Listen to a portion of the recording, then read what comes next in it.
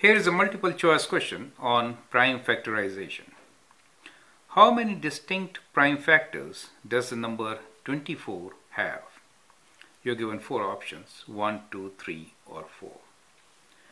Now to answer these questions, it is better to do prime factorization. So let's start with the number 24.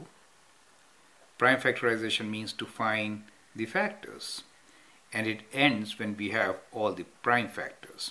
So 24, we can write this as 6 times 4 as 24, right? And 6 you could write as 2 times 3. 4 is 2 times 2. So that gives us prime factorization, and we know 2 times 2 times 2 times 3 are the set of prime factors for 24. When you multiply them, you get 24.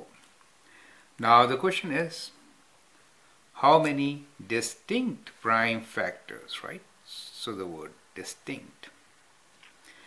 So we have only two distinct prime factors, which are 2 and 3, and therefore the solution is part B for us. Remember, 1 is not a prime number, so therefore don't add 1 to your list and make it 3. So that could be one of the errors, okay? And understand the word distinct.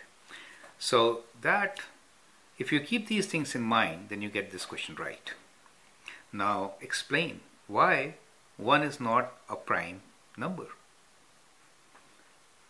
All prime factors, rather all prime numbers, have two factors, number 1 and the number itself.